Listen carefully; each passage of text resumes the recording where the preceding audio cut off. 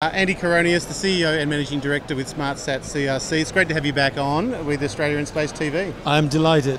Last time we spoke was in Avalon. It was. And so this time you've got a new chorus announcement. We have. And we've got a ground station behind you now. So maybe introduce us to Chorus. Absolutely, yeah. Chorus is a 3.5-year research R&D journey by our partners. We have a number of partners, universities as well as industry, but particularly also the Defence Science and Technology Group. Yep. And in fact, they have been leading a lot of this work together with EOS, Electro-Optics Systems, EM Solutions, Shoal, and also Lyrebird Antennas. As you can see, that is an antenna terminal. Well, I'm going to really test you now. What does Chorus stand for? What's the acronym? Yeah, Chorus is the Compact Hybrid Optical Radio Frequency RF user segment. So Chorus, it's an acronym. Yes. Basically it actually has managed to merge optical communications with radio frequency communications. Most of our communications, certainly military and otherwise, is very much radio frequency. Yep. But radio frequency is quite vulnerable, particularly if you're trying to tap into it, to intercept it, or to jam it. You can listen to it much easier. Optical communications is actually much more difficult for you to intercept it. And if you do, we know that you've intercepted it. Yeah. But also, optical communications has much higher data rates than radio frequency has.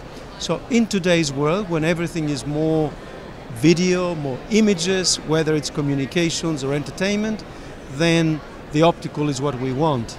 But optical doesn't always work. If there is a cloud on the way, because we're talking about satellite communications, then the optical will fall apart.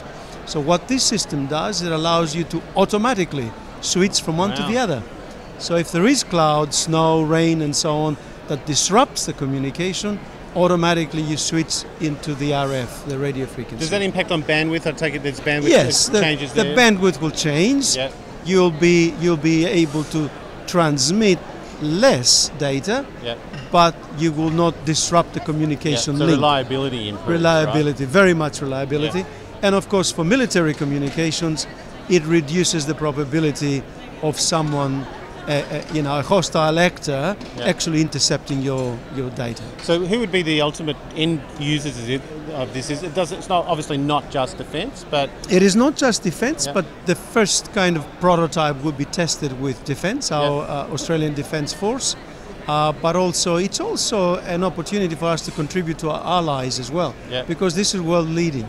So this is a great Australian technology, giving to others as well. So it's potential export absolutely, base, right? Absolutely. It could be a new class of terminals because these terminals combine both. Usually what you have is a telescope and you have a radio antenna. Now you bring them together and you automate the process of switching from one from the other. So it really is a hardware-based system? It's hardware and software, but primarily hardware. But also another application would be, say, a cruise ship. Because in cruise ships you need satellite communications, because when you're in the ocean you don't get a lot of communications. But you also want high bandwidth, high data rates, because you can watch videos, you can watch Netflix and so on, and you can do that with optical. So it can be mobile as well, and it's self-tracking on definitely. its target. In fact, one of the applications will probably be on Navy ships.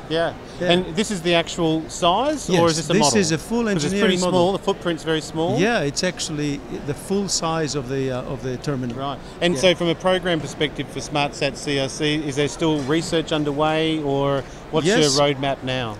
Actually, this terminal now is ready for prototyping, for testing.